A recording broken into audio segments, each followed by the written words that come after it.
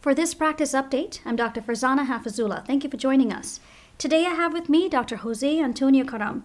Dr. Karam is an assistant professor, Department of Urology, Division of Surgery, at the University of Texas's MD Anderson Cancer Center. Dr. Karam, excellent to have you back. Thank you. It's my pleasure. So your group recently published work on one of the rare subtypes of renal cell, known as medullary cancer. Can you delineate some of your findings? Sure. So we recently published in the British Journal of Urology International a study that was led by Dr. Amishi Shah and myself and Dr. Nizar Tanir from MD Anderson. It included a total of 8 centers, though, from different institutions and different countries. And we looked at 52 patients with renal medullary carcinoma, and these were collected over a 15-year period. So this is a very uncommon tumor, and it's also a very devastating tumor in that it affects mostly patients of African descent and patients with the sickle cell trait. So these patients in general have a survival of about 1 year from diagnosis, which is very devastating in this typically young patient population. So what we found in this most recent study is that the overall survival was still about 13 months, so barely over a year. The findings that were important from the study is that patients who were treated with targeted therapies such as tyrosine kinase inhibitors or VEGF receptor inhibitors or mTOR inhibitors did not respond to these treatments. The patients who did have a response are the ones who received cytotoxic chemotherapy.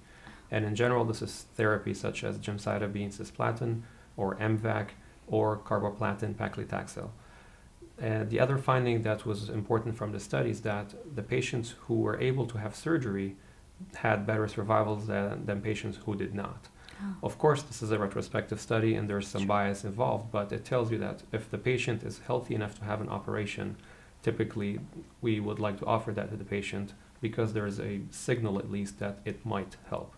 So in general, for our institution, the way we handle the situation is that all these patients are discussed in a multidisciplinary setting. Yes. We confirm the diagnosis pathologically and with immunohistochemistry with SMARCB1 loss or INI1 loss.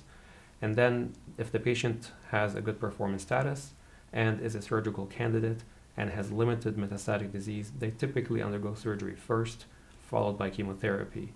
If the patient has a poor performance status, or visceral metastases, or they're not surgical candidates, typically they will get chemotherapy first, and then later on we'll reassess. And if they've had a great response and their performance status is good, we might offer surgery afterwards. So you're still taking an individualized approach, but you've really outlined an excellent algorithm for our clinicians who are viewing to follow. That's correct. And this is based on a multi-institutional experience. But again, we have to keep in mind this is retrospective. Sure. And what's even more exciting are the prospective trials that are ongoing right now in centers such as ours at MD Anderson and colleagues at Memorial Sloan Kettering as well, using EZH2 inhibitors in this patient population. When do we expect to see data from those prospective trials? So the trials are still ongoing right now. They have not finished accrual as far as I know, so hopefully within a year or two we'll start seeing some signals. Excellent. Now switching gears a little bit, what are your thoughts on metastasectomy? Features like sarcomatoid disease, for example, might that dissuade you from considering this procedure?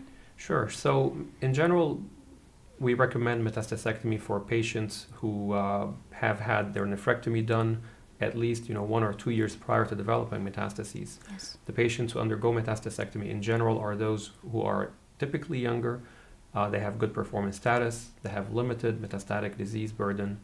Now we decided to look at sarcomatoid as one of the risk factors. These patients have a very poor survival as well. And what we found is that in general, patients who have sarcomatoid kidney cancer, they don't do well after metastasectomy, especially if the disease-free interval was less than a year. So if they presented with metastases at the initial diagnosis, these patients do not benefit from metastasectomy. There was a trend towards benefit in patients who developed the metastasis afterwards. However, this was not statistically significant. So for these patients, in general, we do not offer metastasectomy. But of course, we have to individualize each patient. And there are some patients who might qualify, but this is not the norm.